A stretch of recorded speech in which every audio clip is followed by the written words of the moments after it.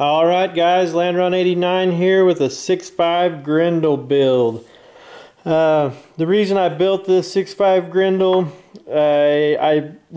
we guide pigs at night using lasers and night visions and stuff, and you don't always get a real accurate shot with the 223 or the 7.62 by 39, and I'll kind of tell you why the difference is between all the three at night.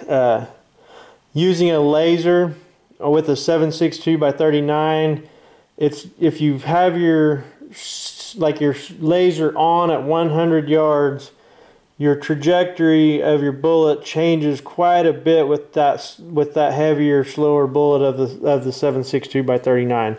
You know, from 80 yards to 300 yards, that laser is going to either shoot low or real high. Could be up to a foot off at any point.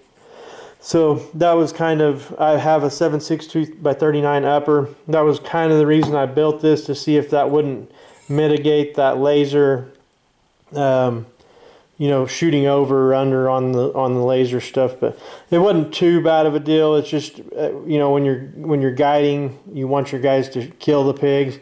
223 wasn't doing it. 7.62 was killing the pigs, but we always had a lot of misses as well. And I think that was due to the like rainbow pass of the 7.62 by 39.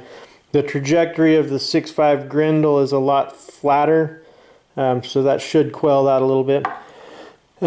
This was a monster build, like monster garage build. It took me 6 different companies. Classic Firearms had $39 lowers. They are Mag Tactical magnesium lowers, so they're a third lighter. The upper was $29 for a stripped upper. I got the buffer, an $18 complete buffer kit, spring buffer and buffer tube, and the barrel for all for less than 200 bucks. So most of the gun was $200. Then I used Primary Arms, Palmetto State, and Black Rifle Armory, and that's where I got my bolt, was the Black Rifle Armory. So anyways, I built this gun for 520 bucks. Nice, cheap little rifle build. One of the main reasons I like this is they make wolf ammo for it, and it's just as cheap as all the other wolf ammo, if not cheaper. So that's cool. Also, all the other companies that make Hornady, I mean, you can find ammo is available for this round. One of the things I was going to kind of tell you about building a 6.5 Grendel is I would stick with building a Type 2 barrel and bolt. I wouldn't mess with the Type 1s because there was a lot of, like this, they would use the 7.62 by 39 bolt, and the head spacing on it was kind of hit or miss. There was like 3 or 4 companies doing 3 or 4 different things with it, and there was a lot of, you know, hard to find information on what barrel or what bolts would work with what barrels. So stick with the Type 2, and you'll be okay on that. Still may want to head space your everything. I always do, so just double check that. I know it's expensive to buy a headspace for a tool you're going to use once, but beats blowing your hands off. Alright, I'm going to show you a couple tips on building a lower real quick, and if I can find my tools. Yeah, I must have threw them in the trash.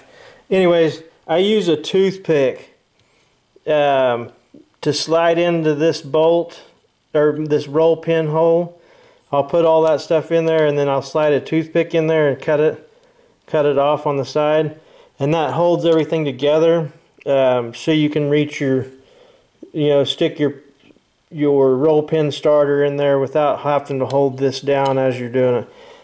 That's one quick tip that I haven't seen on the internet. I'm sure you can also use just a regular punch to do that. You can slide your punch in, and then on the other side with your roll pin starter punch. A starter punch has a little hole in the bottom of it that you can slide your roll pin in, and it holds it. It's kind of magnetic.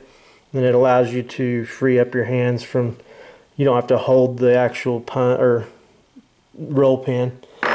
The other tip, real quick, is the use of a razor blade. When you are installing your detent and detent spring on the front takedown pin,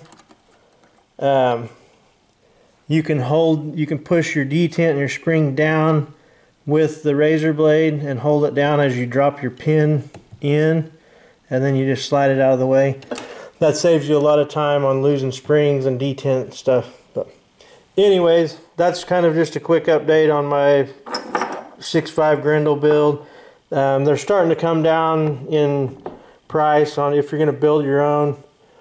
One of the, people are like, it's cheaper to build or it's cheaper to buy one already built, and it depends on how many you're going to buy and how many you're going to build, really. You can buy this whole kit right here, the upper vise block and the magwell block and your armorer's wrench for like 29 bucks. I always keep a set of needle nose, curved needle nose, and a regular set of needle nose around. And you'll need a torque wrench and a couple, depends on what barrel you're putting on and how you're doing it, you'll need some specialty tools for that, like a crow's foot wrench if you're doing a free float, or just know that there's going to be a cost involved. You need a vise. But if you're going to build 5 or 6 ARs, I would definitely say it's way cheaper to go and buy the tools as opposed to spending the extra $100 every time. But anyways, another thing, guys, while I got you here, 22 ammo is now readily available almost everywhere. If you guys haven't noticed that, my gun shop had cases and cases of it. Different types of stuff. Academy had it the other day. Even Walmart had some. So if you're needing some 22 long rifle, now's the time to check it out. Thanks for watching, guys. Don't forget to like and subscribe. Have a good one.